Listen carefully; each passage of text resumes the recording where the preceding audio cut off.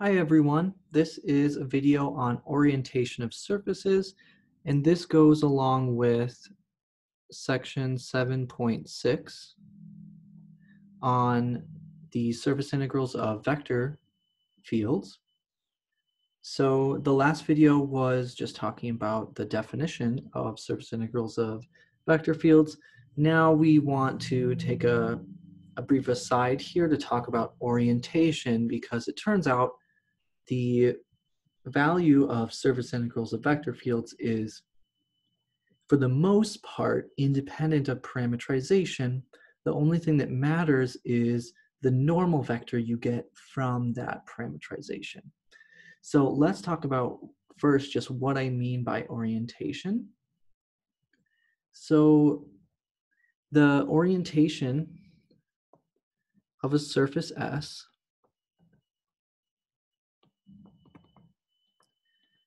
like I said, it's going to depend on the parametrization.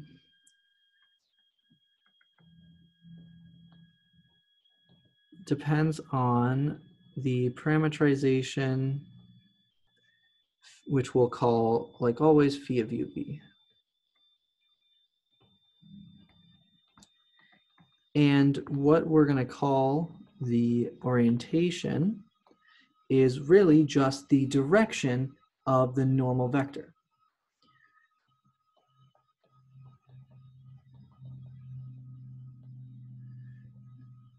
Right, so depending on what parametrization you use, right, you're going to compute some t of u, the tangent vector in the u direction, and some t of v, the tangent direction vector in the v direction.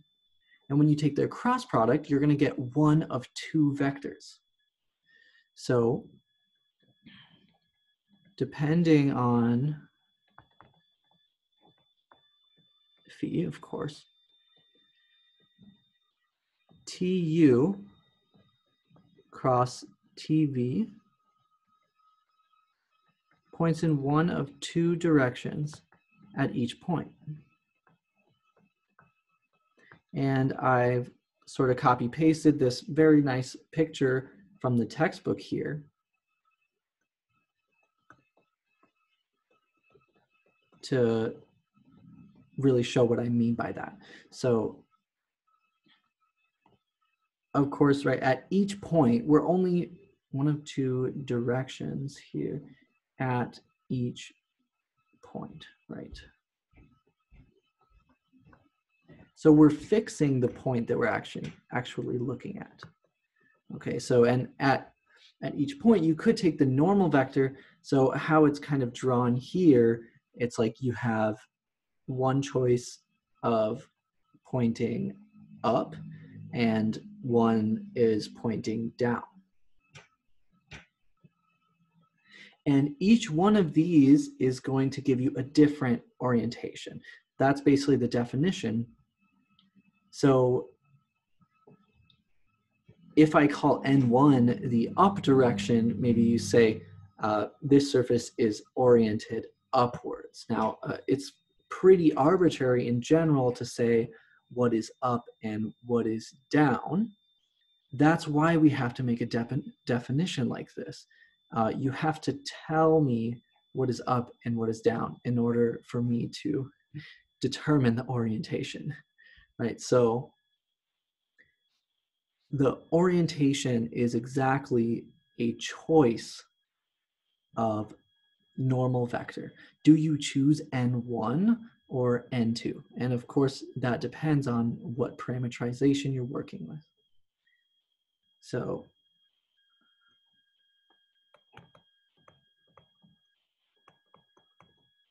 orientation, just like I just said,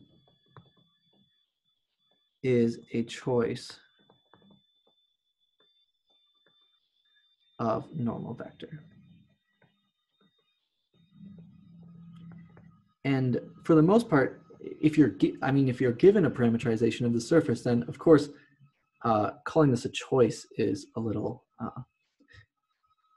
not, right? It's not really a choice if the parametrization is given to you. If the parameterization is given to you, then the orientation is already chosen for you. It's just the orientation ends up being whatever normal vector you get when you compute tu cross tv, right? So this is our normal vector, n. Usually little n is reserved for the unit normal vector. So you would actually have to divide tu cross tv by its length in order to get little n. But we're not going to worry so much about that because I'm not going to write n really in the notation when I'm computing, when I'm actually doing these problems. So that's orientation. And yeah, just to kind of see here, this is another example. Here's another picture from the textbook. So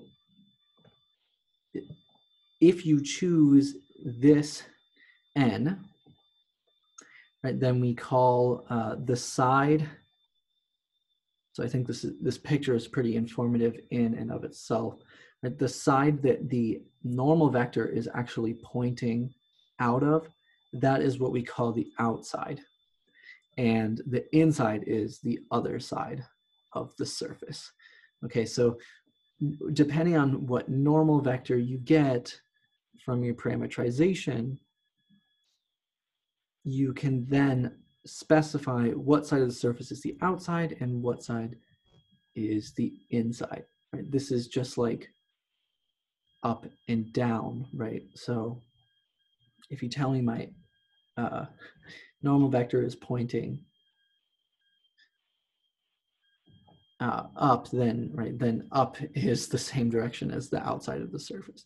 Okay, for the most part, you don't really have to worry about this. It's just going to change maybe how you come up with the parameterization. For instance, if a problem asks you to evaluate a surface integral of a vector field of like coming outward, then you would maybe use the outward normal vector in the like usual sense of outward. So we have, yeah, and by usual sense of outward, I mean, so maybe something like this comes up where we are looking at the unit sphere. So in the unit sphere case, we actually have a kind of, we all generally agree on a direction that is outward from the unit sphere, right? It's this normal vector that points away from, if you think of it as a ball, the normal vector that points away from the ball. Of course, the other choice of normal vector is the one that points inward towards the origin. So some surfaces actually have an intuitive sense of what is outside and what is inside. But if you parameterize the unit sphere such that the normal vector points inward towards the origin, then it's actually the opposite of what your intuition. Then the outside of the sphere actually becomes what we intuitively think of as the inside. Okay, so this is really just to, I'm not trying to confuse you here. I just want you to know that the choice of normal vector here is really rather arbitrary. For the most part, it's up to you. Just know that if you choose a parameterization that is oriented in the opposite direction, what you end up with is the opposite value of the surface integral. So we have a very similar theorem to the one that we had with line integrals.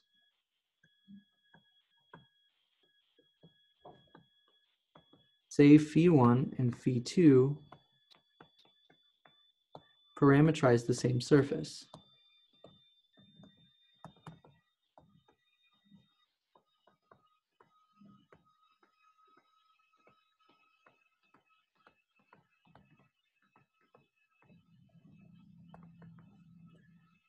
then, yeah, with specified normal vectors. So let's say their normal vectors are n1 and n2.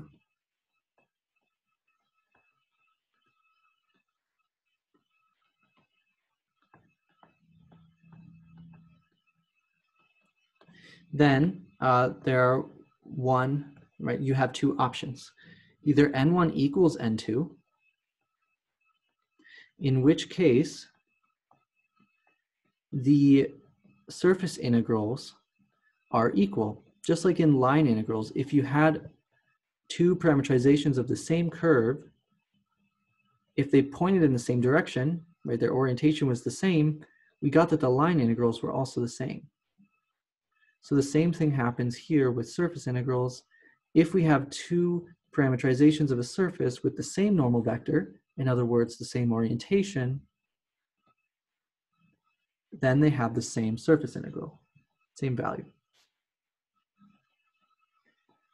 And just like with line integrals, if we have the opposite orientation, in other words, n1 is the opposite of n2, then the values of the integrals are also opposite, meaning we get the negative.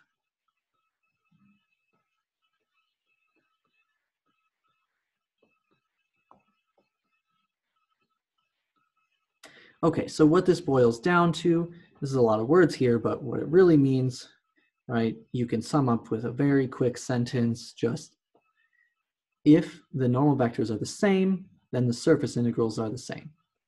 And if they are different, you multiply by a -1.